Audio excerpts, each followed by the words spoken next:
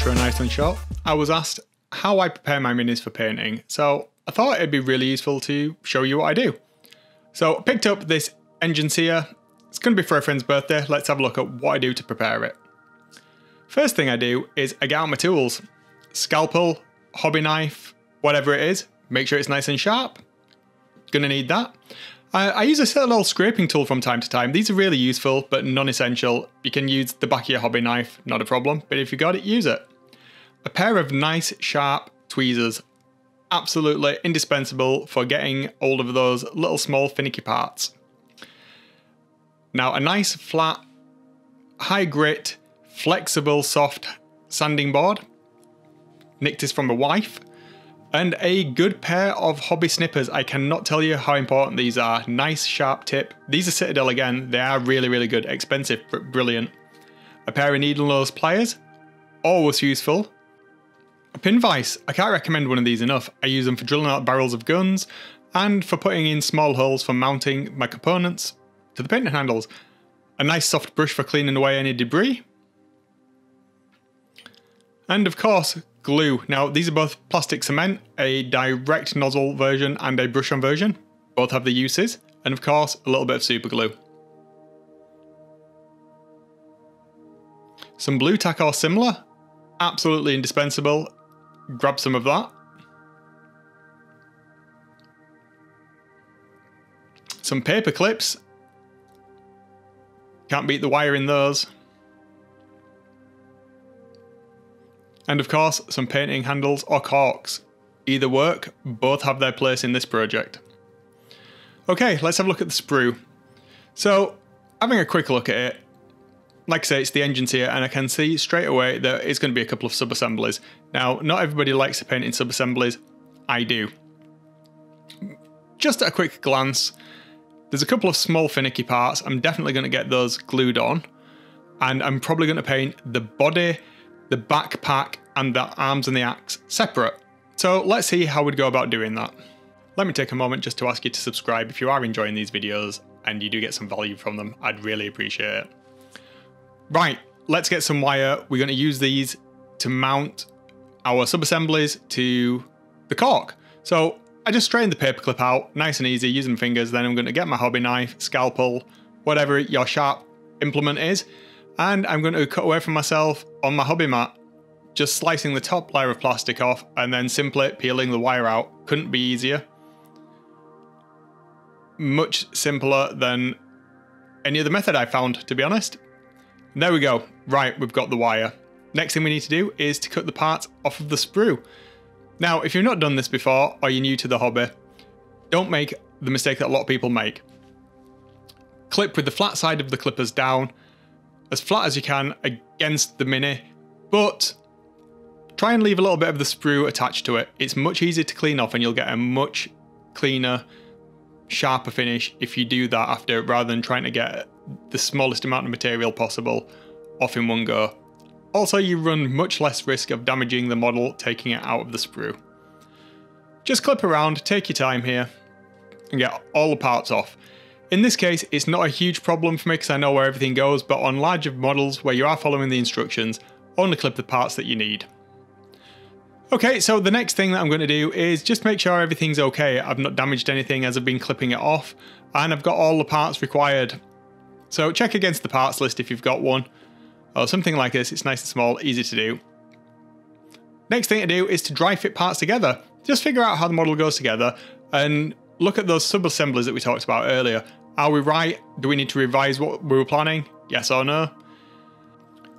Okay, let's clean the parts that we've got out. So I'm going to use my hobby snippers and I'm going to clean as much of the remaining plastic wherever it was attached to the sprue off as I can. Then, taking my hobby knife, I'm going to cut away the little bits of nubbins. Being very careful here. Now, I know this is not best practice to be cutting into my finger, but I've been doing this a while.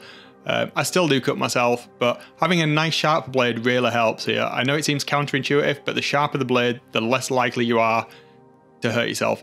And then I very lightly, literally using the weight of the blade, scratch against the surface of the plastic, peeling back small layers at the time. It's much easier to remove little and often than it is to gouge out a massive chunk, because then you can't put it back and you end up having to mess about with the green stuff to fill in the damage that you've caused. Now just have a good look around the miniature and find any of the mould lines where it was injected into the mould. The great thing about the new Citadel models, there's not very many of them, or a lot of them are in places where you wouldn't really see them. You don't have to take every single one off. This is only down to you as an individual and what matters to you. I'm pretty thorough and I like to get everything off of there, but you know, if it's on the underside of something where you're not going to see unless you orient the model in a very odd way, then you probably don't need to do it. If it's for a competition, that's one thing, but for general day-to-day gaming, just do what you need to do, whatever you feel happy with. I do tend to put a little bit more effort in around connection points just to make sure I get a nice snug fit and the model does look nice. Then pick up my brush, and I do this quite often. I brush the entire model down and get rid of any bits of plastic, any dust that's kind of built up on there, so it gives me a really good understanding of how the model is going to fit together. So we've been around all of its components, we've cleaned everything up, I gave everything a final brush down and just fit everything together, dry fit again, just to make sure I was happy with how it was all going to be before we move to the next stage. Have a good look around the model, make sure you're absolutely happy with it, you know what's going to go on when you actually glue them together, because bearing in mind you can't undo that step, not particularly easily anyway. And the next thing to do is to glue the sub-assemblies together. So what you see me doing here is using my brush on polystyrene cement, and I'm just applying a little bit, not too much. We don't want it to splurge out and cause any damage to the mini. Just offering the two halves up together and holding the two parts together for a few moments while the glue starts to set. Just making sure that there's no glue escaping from the join, and simply repeat this step for your remaining sub-assemblies. Okay, so let's mount our sub-assemblies to our painting handles or cork.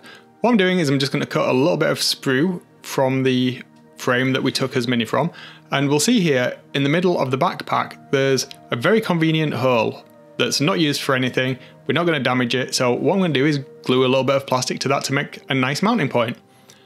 A little bit of plastic cement on there, pop it inside. This will easily snap off later, won't interfere with how it connects to the model, and it makes it really easy to access all of the detail on this. It can be a little bit finicky, so just let it join for a couple of seconds, hold it in place, and then glue it to a spare 25mm base. Now, for the arms, this is a little bit different. We're going to use that pin vise we looked at earlier. So what I'm going to do is, just in the shoulder, I'm going to brace it against my fingers and I'm going to drill a small hole, being very careful not to drill all the way through the plastic.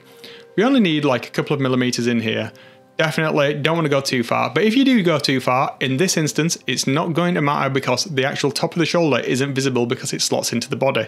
So you could go all the way through if you wanted to. Just be very careful, and when you're dry fitting the model together, be sure to really understand how the mini does go together. Okay, so we're going to use a little bit more wire from those paper clips.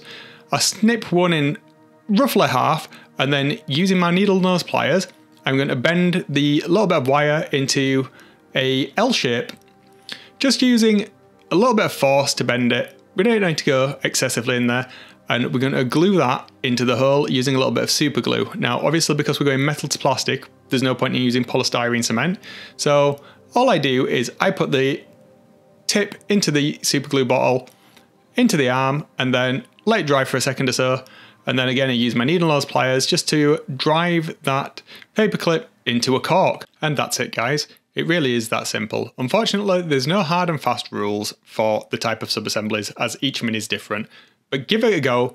Once you've done a couple, it becomes much easier to visualize what the sub-assemblies are and how that fits in with your style of painting. If you did get some value from this video, then please do leave me a thumbs up. If you know anybody else that might, please do share it on your socials. I would appreciate it. Well guys, until next week, I guess the only thing that's left to be said is if you're gonna do crack, make sure it's plastic. See ya!